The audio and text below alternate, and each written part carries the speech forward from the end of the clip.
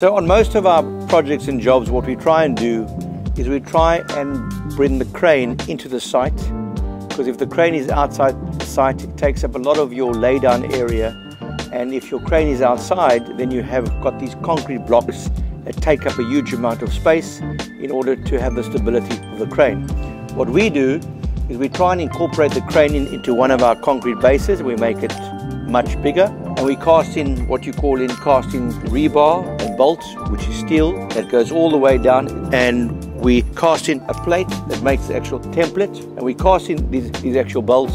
And once this is cast, then we lower the crane pieces down and we connect it and we tighten the bolts, and the crane stays here for the duration of the job, and we create a hole into the building. Depends what it is. It's normally a shaft or an atrium. We choose the best position, and then once the job is finished or we're coming to completion, we take the crane out and we cut off the bolts, and then this slab remains below the surface bed or the paving.